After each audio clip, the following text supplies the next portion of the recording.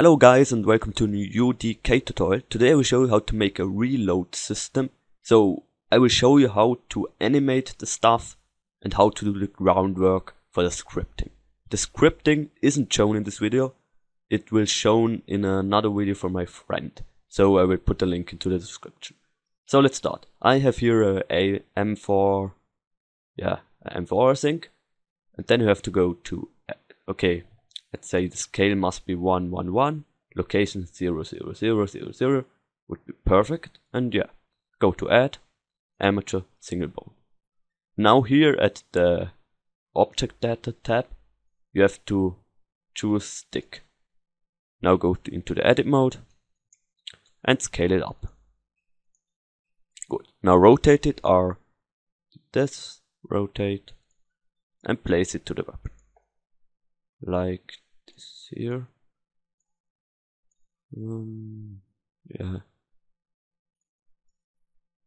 Okay.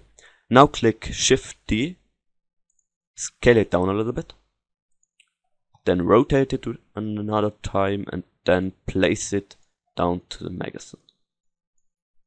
To the mag. Let's scale it down a little bit. And like this here. A little bit down. Okay. Now go to the object mode. Now you have to shift and right click to the weapon and shift and right click to the amateur. Now click Ctrl P and choose with automatic weights. Okay. Now go to amateur, click onto the plus and click onto the mesh 0.001. Then go to the object data tab and select the bone and go into the edit mode. Now click onto the select button and you see it has selected the weapon. So in my case it has selected the weapon, but in your case it could look like that or like that. This is wrong. So you have to choose the weapon. So you can choose this. You have to select, remove, then for example add some vertices with B and left mouse button and then assign. Now click A and then select another time and you see it has assigned me this vertices here. So click to remove and assign. Okay, now you have to do the same with the magazine. So this here and yeah. Now let's try it out. Go to pose mode, select the bone and you see the mag is coming out. Okay, now we have to go to the animation tab, animation. Now we have to click onto this record button and to this keys and go to pose mode. Yeah. Now make one click onto the arrows, go to the middle, move it a little bit. Whoop. Okay, I've made it wrong. Select everything with A.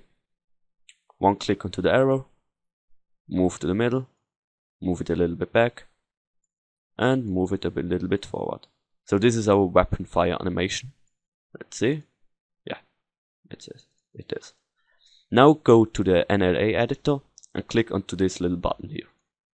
Okay, now we have our first animation. Now we have to select everything. So A. One click onto the arrow, go to the middle, just select the mag or the weapon to make a weapon animation. I will do a very simple weapon animation, but you can also do a very complex animation, but I will do a simple one. So I click rotate and rotate it up.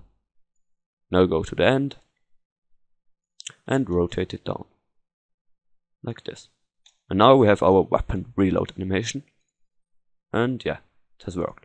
Now go to the NLA editor and click onto this little button here.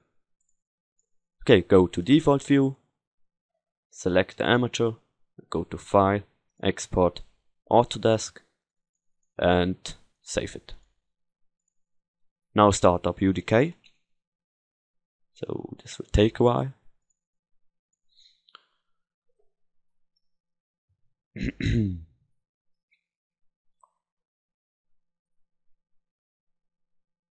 Okay. Now click onto import and import your FBX file. Here you have to choose import animations, import rigid animation, and import resample animations. Then choose a package name, like 1, 2, 3, 4, 5, and OK to all. Yes. Now save it. Yes. Okay. Here is our weapon. Yeah. Now double click onto the amateur. And you see, the mag is at the wrong position. To solve this problem, you have to go to anim set, and here you have to deselect the anim rotation only. And you see, now it's at the right position. Okay, now let's try it out. Go to anim, choose one sequence, and you see, that's our reload sequence. And here's our fire. No, this is the wrong fire sequence. And here's the fire sequence. Now you have to rename the reload animation sequence to reload animation or something else. I will write it into the comments what name you should choose. Yeah, that's the groundwork to the tutorial from my friend, and yeah, I hope you enjoyed it, and the link to the other video is in the description. Yeah, bye.